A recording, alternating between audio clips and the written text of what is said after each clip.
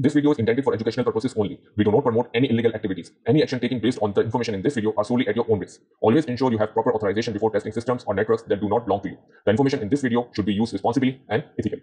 So in this video, we are going to unbox this T-Embed ESP32S3, which is an alternative of Flipper Zero and in very cheap price. In a fraction of price, you can say. So this T-Embed comes with multiple modules and multiple chipsets.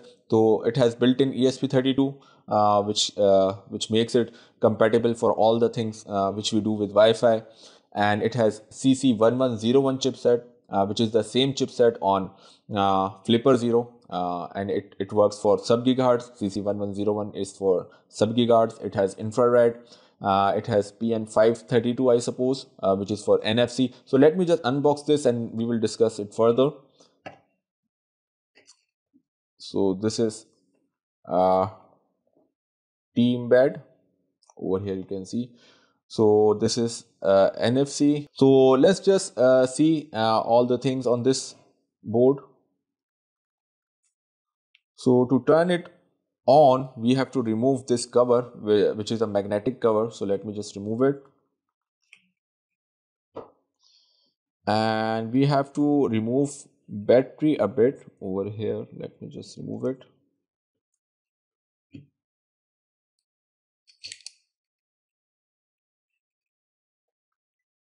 And if you can see, there is a power button. Let me just focus. So if you can see, there is a power button over here. Let me just focus it. Yeah, now you can see. So let me turn it on. So we have to manually turn it on. There's a power button at the back. So let me just turn it on. So you have to hold the button for a few seconds to turn it on, and it's now on. We just back, and we have battery, Wi-Fi, infrared, and settings. So this is LilyGo T-Embed, and we are going to see the firmwares in our coming videos, which firmware works the best. So we have firmwares like Bruce. We will see how it works.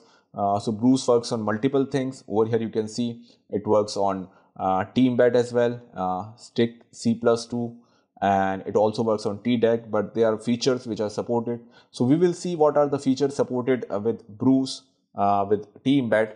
We will see that in our near future video. Thank you.